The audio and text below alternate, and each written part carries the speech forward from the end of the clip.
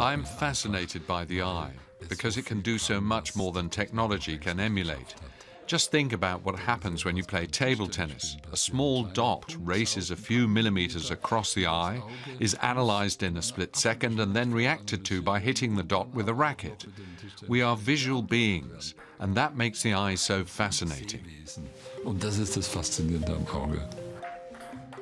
My name is Eberhart Zrenner. I'm a professor of ophthalmology at the University of Tübingen. My goal in life is to develop therapies to help the blind see again.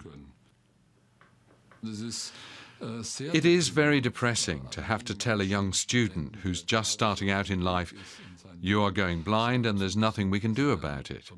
And if you have to say that time and again, you do start to wonder, is there really no therapy available?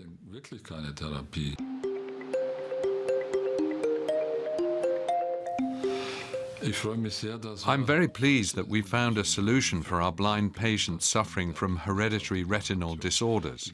The solution is this implant, a chip.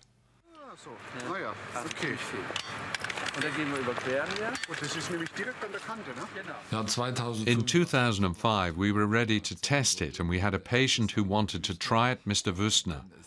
It took real courage back then to say, I'm taking part, and he's still taking part today.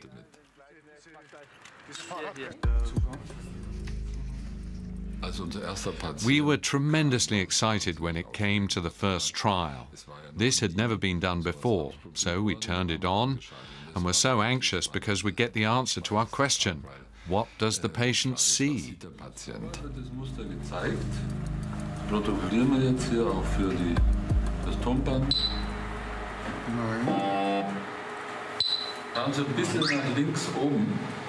So wie vorhin beim Spielen, dass das auch wirklich auf den Chip fällt. Also ich habe jetzt nichts gesehen. Wieder nichts. Nichts. To begin with, he didn't see anything at all. Naturally, we were cautious at first and switched on one electrode after another, but he didn't see anything. Of course, there's no denying our disappointment.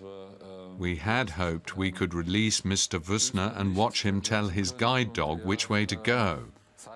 That would have been nice.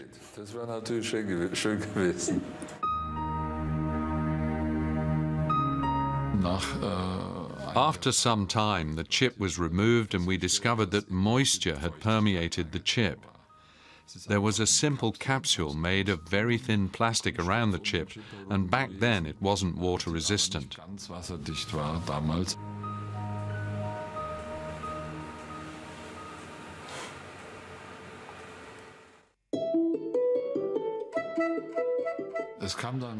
After a few years, we came to a decisive moment in the whole project.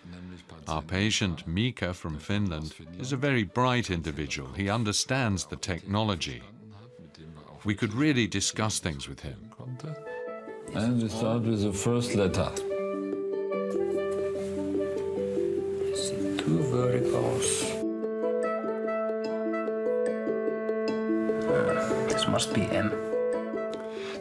After so many years of work, we arrived at the high point. The patient could recognize letters of the alphabet and string them together to form words.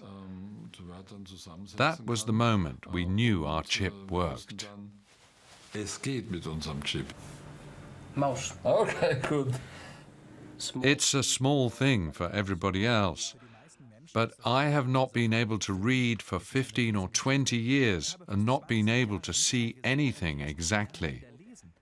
And now I start out learning it all over again. Our patients tell us this about what they see. First, it's like a kind of black and white movie. Then it flickers a bit like an old TV set and is out of focus.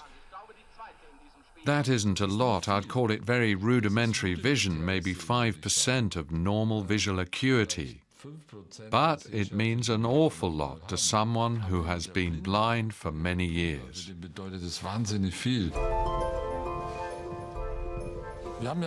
We have a very special brief. We have to bring together technology and nature, electronics and tissue, the human body and a machine, and unite them.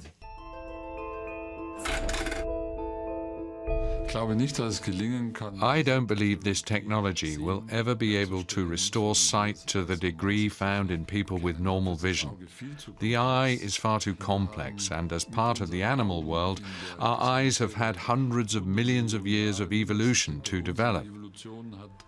We don't have that time, otherwise we could make it work. But in the short time at our disposal, I don't believe we can.